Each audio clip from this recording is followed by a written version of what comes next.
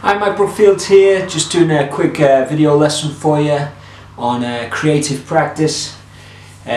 So we all like to practice learning our favourite solos, but I think one of the most important things to do is to write your own little tunes and your own little melodies and stuff. So if you want to get into a particular style or develop some kind of concept or some kind of lick or fingering, a good way to go is just to write a lick or a little melody using it, and then you have something useful to use.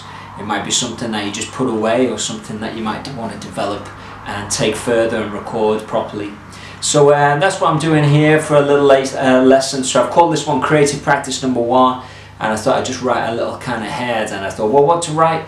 I'll write a little kind of rockabilly style kind of melody and stuff. So this is a good way of practicing getting some kind of major style lines into your fingers, and getting used to playing in certain styles. So this one is very clean style and very rhythmically kind of precise.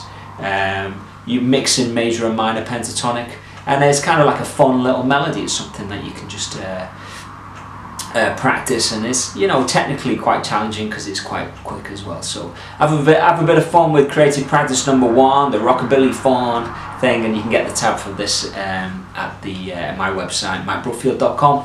Okay, thanks a lot.